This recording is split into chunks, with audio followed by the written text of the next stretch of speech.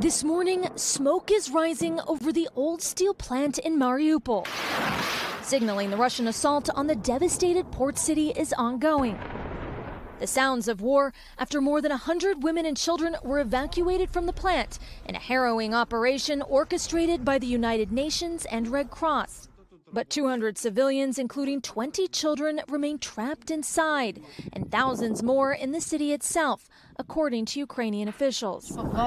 You wake up in the morning and you cry, this woman says. You cry in the evening. I don't know where to go at all. In the east, Russia's progress has been slow and incremental. On the outskirts of war-torn Kharkiv, the Ukrainian military claims to have pushed back Russian forces, while volunteers help the helpless any way they can. This 95-year-old weeps as she says goodbye to her home. I want this Putin to be battered, she says, so he feels what we are going through. In the capital, Kyiv, calls for justice grow even louder. On Monday, Ukraine's prosecutor general named the first suspect accused of murdering civilians in Bucha, a commander of the Russian National Guard. He's suspected of killing 4 unarmed men and torturing another. 61-year-old Stanislav Honchar says both he and his sons were also kidnapped and tortured by Russian soldiers near Bucha. Do you think there will be justice?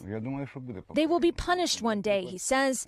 Justice must take place. They were not invited here. The only way back for them is through hell.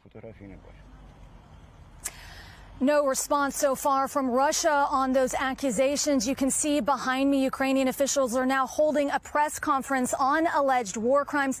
Meanwhile, the United States says it has highly credible intelligence that Russia plans to annex the whole of the Donbass region, Ukraine's industrial heartland, as well as the city of Kherson, which is now being occupied by Russian forces. Hoda. Erin McLaughlin for us there in Ukraine. Erin, thank you.